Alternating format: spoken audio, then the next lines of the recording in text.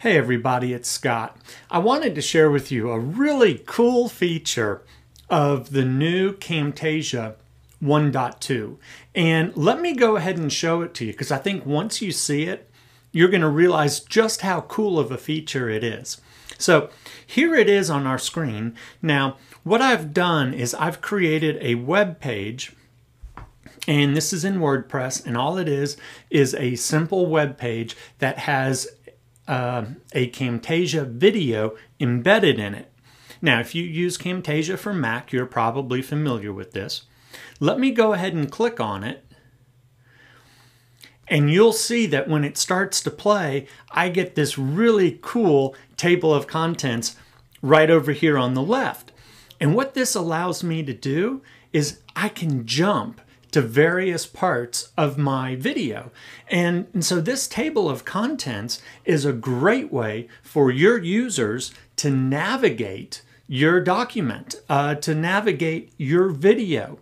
Now, let me show you just how easy it is to create this in Camtasia Mac. Okay, so the way that we create our table of contents is with markers, and it really is easy. Let's take a look at Camtasia for the Mac right now. When I look in here, you can see my workspace. Now, I've made my video really small because that's not the primary focus. It's these markers right here that really add the value to it. And it's very easy to create a marker. So just figure out where you want your marker to go, and you may want to listen to your video. And here we go. So we can scroll down. Okay, I'm going to put a marker right there. And the way that we do that is we come up, we choose Edit, Add Marker, or simply Option M, and we get a new marker on our screen. Now here we can name it anything we want, and I could name it Business in this case. So that's all there is to really creating a table of contents in Camtasia Mac. Now when we come back to our video, all of our markers would be right here, and it makes it super easy to navigate this. Now, there are a couple of other things that I like about it. When I come up and I push my pin button, it keeps the table of contents there. I like to take a look at sports. Let's see what's happening with our favorite team. If I take the pin off, now we've gotten the table of contents hides itself automatically. Now, when I mouse back over it, I get my table of contents. So this is great. Now, the other feature that's so nice here is that it has the built-in search. So if you're creating a longer tutorial, perhaps an e-learning course like I do a lot of, having the search here makes it real easy for your users to find a specific topic. So if we were to say football, it takes us to the results found for football, and now we can navigate right to that.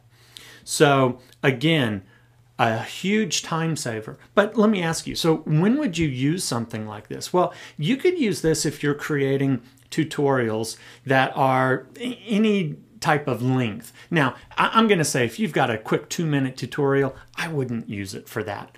But if you're creating a longer tutorial, 5, 7, 10 minutes long, and you've got multiple subjects that you're covering, having chapter markers and a table of contents is a great solution. If you're creating e-learning really does lend itself. I work on projects that are typically 45 minutes to an hour long. Having some way to navigate an e-learning course like that is critical for the users. So the new table of contents really comes into play for that. Another thing is that if you're conducting an interview, perhaps you're doing an interview on Skype or Google Talk, and you've got a series of questions. Well, each one of those questions could easily be a table of contents marker, and your users could then navigate and hear the answers of the person you're interviewing just by clicking on the question that you're asking. So you've got all sorts of different ways you can utilize this. Now, I do have to tell you, there is one caveat here, and this is all based upon Flash. So a lot of us on the Mac side, well, we're not real big on Flash because we've got iPhones and iPads and Macs, and we all know how Steve Jobs feels about Flash.